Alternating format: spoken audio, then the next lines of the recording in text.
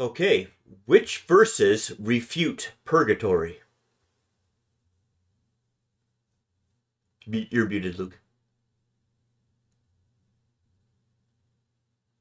Okay, thank you. All right, Ben. Ben, would you go first on that one?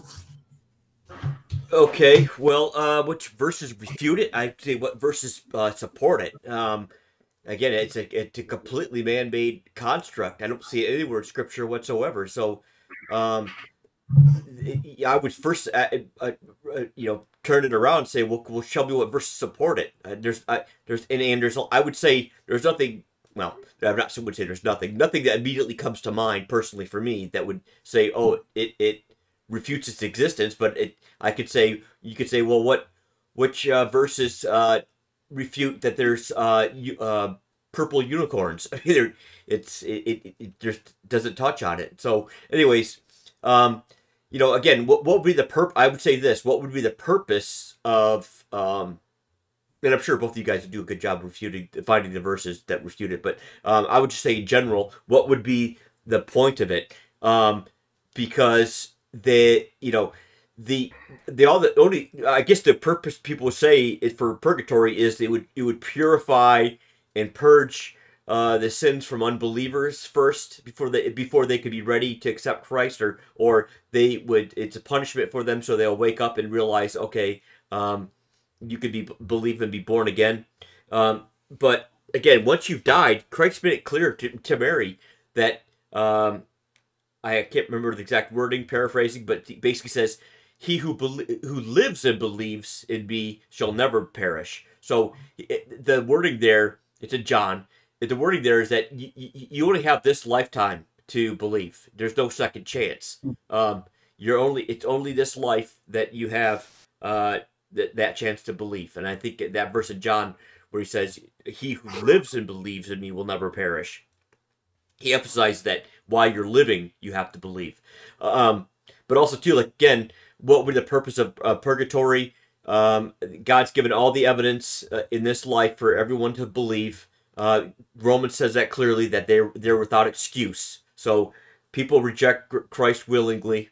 They're without excuse. And so, what would be the purpose? For a believer, we know that there's plenty of verses that say that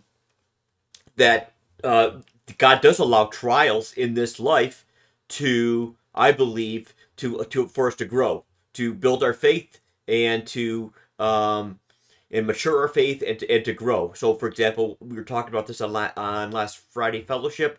A couple verses that came to mind for believers. Again, this is for believers. That therefore, having been justified by faith, we have peace with God through our Lord Jesus Christ, through whom also we have access by faith into this grace in which we stand, and rejoice in hope of the glory of God. And not only that, but we also glory in tribulations, knowing that tribulation produces perseverance, and perseverance character, and character hope. So again, it's there to grow us in this life, so that we can be good representatives and ambassadors for Christ on this earth, and also an opportunity for abundant reward in eternity. And then 1 Peter 1 verses 6 through 9 says, "In this you greatly rejoice, though now for a little while, if need be, you have been grieved by various trials, that the genuineness of your faith, being much more precious than gold that perishes, though it is tested by fire, may be found to praise, honor, and glory at the revelation of Jesus Christ." And so the closest thing I see in the Bible that people that kind of is equivalent to what people consider purgatory would be the Great Tribulation, where again, people often say that purgatory is for unbelievers, not believers. Again, anyone's arguing believers need some kind of purging or pruning or whatever. That's all done in this life. We have to have that opportunity God gives us in this life. It's a tribulation to grow us. So there's no reason for it beyond this life, because once you're righteous. You don't need any correction. So again, are they going to argue this for unbelievers? What would be the purpose? God says that they all are without an excuse. So, the closest thing I see in scripture related to purgatory would be the Great Tribulation, which basically I see has had three purposes. The first purposes of the tribulation is to make an end of wickedness and the wicked ones. So, for example, in Isaiah 24, verses 19 through 20 says, "The earth is utterly broken, the earth is rent asunder, the earth is shaken violently, the earth shall stagger like a drunken man, and shall sway to and fro like a hammock, and the transgression thereof shall be heavy upon it, and it shall fall and not rise again." And then the second purpose would be for worldwide revival. So Revelation 7 talks about the 144,000 Jews being sealed, and I believe they're going to go out, and basically they're going to be 144,000 John the Baptist types, essentially, and they're going to evangelize the entire world.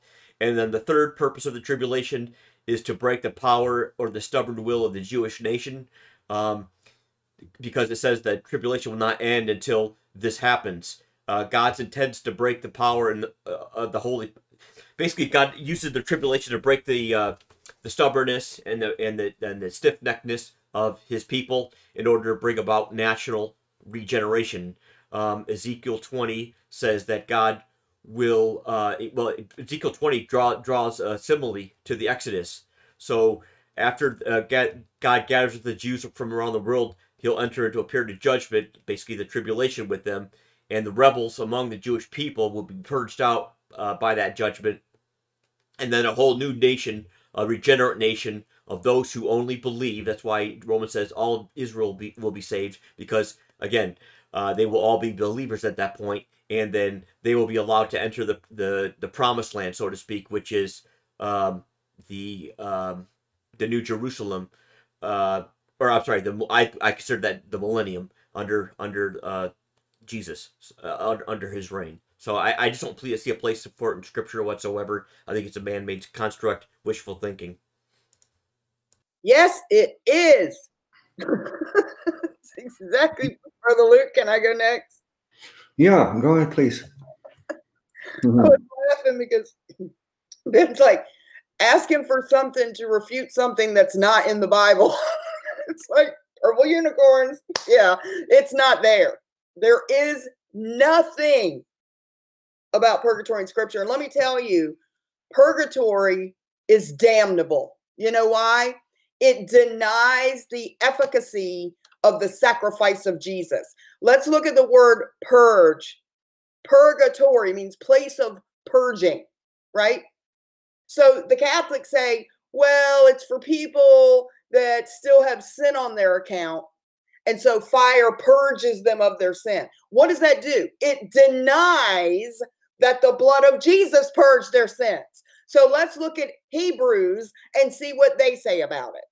Who being the brightness, this is Hebrews 1:3, brightness of His glory and the express image of His person, and upholding all things by the word of His power, when He had by Himself purged our sins, sat down on the right hand of majesty on high. So what purged our sins? Jesus's sacrifice. By Himself purged our sins. So when you say there's this place between heaven and hell, and it is for believers, Ben, you know, the Catholics believe that some believers will still have sin on their account. They didn't confess, or they didn't do penance or something, and they have to burn off the sin. All it's saying is Jesus's blood didn't purge their sins, that somehow how we live, our own righteousness gets us to heaven. And if that righteousness isn't enough, then here's the place you go to pay for your own sin until it's burned off. It's heretical, and it is not in Scripture. Now, I can show you some places like in 1 Corinthians 3 where they mix it up when the works are tried by fire, but people aren't thrown in a fire to burn their sin away. The works are tried by fire to determine if they have reward or suffer loss of it. That's it. So there is no purgatory, because that means a place of purging. When we're told in Hebrews that Jesus by Himself purged our sins, and then He sat down because He was done. It was finished. So purgatory denies that. It's an insult to the suffering of Jesus. It's another way to bring in pagan belief systems into the early church, but it is not in the Bible. I believe some of the reformers came against purgatory as well. So in Hebrews 9:27, it says, and as it is appointed unto men once to die, but after this, the judgment. So once you die, there's the judgment. The judgment seat of Christ takes believers and their works are tried to see if they have a reward or suffer loss of it. We see this over here in 1 Corinthians and 2 Corinthians. So 2 Corinthians 5 talks about how we're going to be clothed in a resurrection body. That we must all, we must all stand before the judgment seat of Christ to answer in the body whether what we did, good or bad, right? I'm looking for the verse. Let me see. For we must all appear before the judgment seat of Christ, that everyone may receive the things done in his body, according to that he has done, whether it be good or bad. Okay? So every person saved is determined their reward or loss of it. The lost appear before the great white throne judgment to determine what happens to them. They will go to the lake of fire, and it's based on what they've done in their body. It's the judgment. There's no in between. That's you're either in Christ, he purged your sins by his blood, and you trust in him and you're saved, or you don't. So there is no middle place. Now, the only place they could try to make it sound like it's purgatory is in 1 Corinthians 3, when it says, for other foundation can no man lay that is laid, which is Christ Jesus. Now, if any man build upon this foundation, gold, silver, precious stones, wood, hay, stubble, every man's work shall be made manifest, for the day shall declare it, because it shall be revealed by fire, and the fire shall try every man's work of what sort it is. If any man's work abide, which he's built thereupon, he shall receive a reward. If any man's work shall be burned, he shall suffer loss, but he himself shall be saved, yet so as by fire. But that's not purgatory. The person isn't thrown in the fire. His works are. They're weighed by the fire of God, his judgment. So no, there is nothing, no purgatory. Jesus is the one that purges, which is what purgatory means, a place of purging. But Jesus already purged our sins with his blood. By himself purged our sins.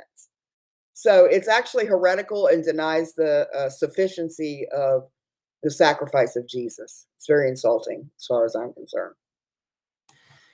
Okay. Well done, sister. As far as I know, there is no other Christian sect that teaches and believes in this concept of purgatory, apart from Roman Catholicism.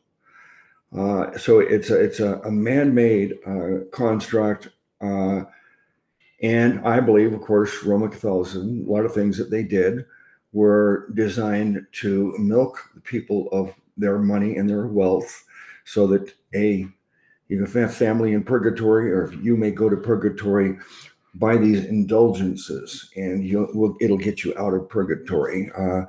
So really, I think that was the reason behind it. And how did they come up with it? You're exactly right, Renee. That's the only verse in the Bible that could be twisted in a way to come up with that. But you refuted it perfectly. But that's where they got it. That's the only verse that they can cite to try to support their heresy. But to me, you can try to refute a verse, but my default is always let's rely upon what the Bible clearly states. And if it states something clearly, and then it repeats it over and over and over and over and over again, then we can be confident that that's the truth. And I'm referring to the fact that the Bible tells us that there's only two destinations. There's only two final outcomes. And look at John 3:16. Everybody knows that. That's a perfect example. For God so loved the world, he gave his only begotten Son, that whosoever believeth in him should not perish, but have everlasting life. So you see, these are the two possibilities. You will either have everlasting life if you believe in Jesus and receive it, or the other outcome will be you will perish. It doesn't say that there's three possibilities that you can, if you didn't accept the Jesus as a payment, you can pay for your own sins and burn and suffer in purgatory for a while and then get out. It doesn't say it in the Bible, but it does say there's two outcomes. John 3:18 says, he that believeth on him is not condemned, but he that believeth not is condemned already, because he hath not believed in the name of the only begotten Son of God. So let's repeat it again. You see, there's two groups, a group that's condemned and a group that's not condemned. Of course, we know we got the wide road that leads to destruction, the narrow road that leads to life, two possibilities. So over and over again, the Bible tells us that there's only two outcomes. You'll either be destroyed or you will have life everlasting. There's not a third possibility according to the Bible. And the verse that they use to teach it is certainly being twisted. If you're going to develop some doctrine that's, let's say, unorthodox, heterodox, that's not the normal position, you certainly ought to be able to show us a verse that actually clearly states something instead of something that's ambiguous. But I think in context, it's clear what 1 Corinthians 3:15 that Renee just taught about. It's clear the context, what that's referring to. Brother Okay, Larry, yes. I wanted to say it is, I mentioned it, but I wasn't clear. It is a pagan doctrine. It was very popular with Plato and Greek philosophers. They believed in an afterlife where people's sins or crimes would be paid for in the afterlife through some sort of torture or pain. And so you can quote here this thing that Plato says, talking about the Elysian fields and everything they must suffer for whatever crimes they committed on this earth, right? And then guess what? It was a huge money-making scheme for the priest in Egypt, Greece, and Rome. All the pagan priests would get tons of money for people to put, if they told them their loved ones would suffer less in this place if they would donate large sums of money. So these pagan priests would get a lot of money. The Catholic Church did the same thing. Pay for masses done for the dead to get them out of purgatory. It is pagan. It came in through paganism. It has nothing to do with biblical Christianity at all. Yeah, I liked how you emphasized the point. I forgot my main point. I completely forgot to mention it, but you did as well. That it is heresy, absolutely, without a doubt. Because if you're gonna say it's for believers, then you can say, like you said, Renee, you're saying Christ didn't die for all their sins, so God's punishing them in heaven for their sins. So Christ didn't purge their sins. Christ didn't pay for their sins fully.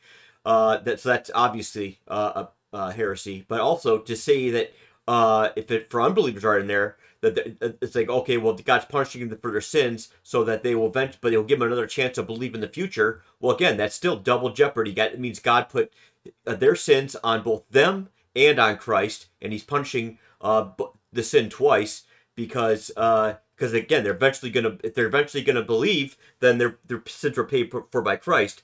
So either way you look at it, it's heresy, and I know there's a lot of sophistry, especially lately. I'm hearing people trying to make that work, and I don't know what they try to use semantics or try to explain it, maybe not call it purgatory, but if you're condemned in the afterlife and punished for your sins, that again, that's heresy because Christ paid for those sins, and if you're in Christ, then you're one with Him, and you can't go to hell.